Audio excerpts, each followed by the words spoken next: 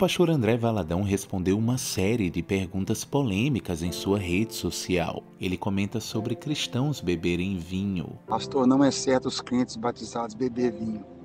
E aí, cada igreja tem uma linha doutrinária a respeito do vinho, né? Principalmente a questão da bebida alcoólica.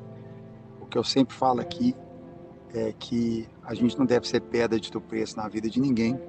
E a gente tem que andar longe daquilo que pode nos levar a cair em tentação. Ele também comenta sobre a nova onda do uso de TODES. O que o senhor acha sobre esse novo assunto chamado de TODES?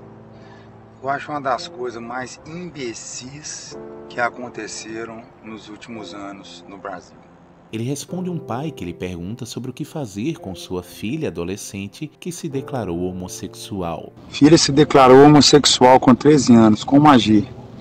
Leva para a igreja, continua orando com ela, lendo a Bíblia, armando sua filha.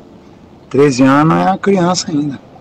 Deus vai operar muito na vida dela, continua orando por ela. Ele também fala sobre o uso de palavras picantes na hora da relação íntima do casal. O que acha sobre o marido dizer palavras picantes, vulgares durante a relação? Uai, gente, tem palavras e palavras, né, gente? Eu acho que as coisas têm limite, né? Respeitar companheiro e... Não dá brecha pro capeta nos trem bobo desse não, né, gente? Vocês vigiam, nós não somos crentes, não. Ele comenta sobre Kleber Lucas e Duca Tambasco e o apoio deles ao novo presidente. Pastor Kleber Lucas e Duca Tambasco são apoiadores do Lula. O que você acha? Cara, a vida deles. Eu tenho que cuidar da minha vida e daqueles que Deus colocou para eu pastorear. Eles não são nem minhas ovelhas. Então, Deus abençoe eles. André Valadão também comenta sobre pastores na maçonaria. Pastor, o que você acha de pastores e líderes de igreja fazerem parte da maçonaria?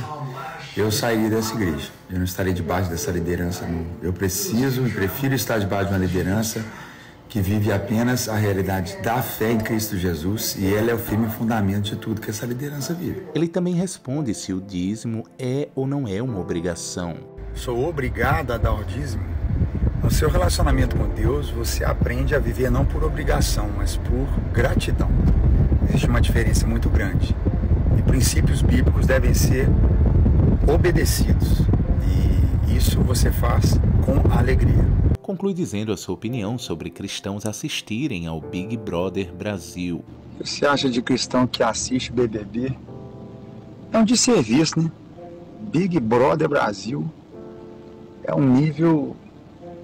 Podia estar lendo a Bíblia, podia estar lendo algum livro, você podia estar fazendo alguma coisa com o seu tempo, né? Não dá, né? E complementa, não faça isso com seu cérebro, não assista.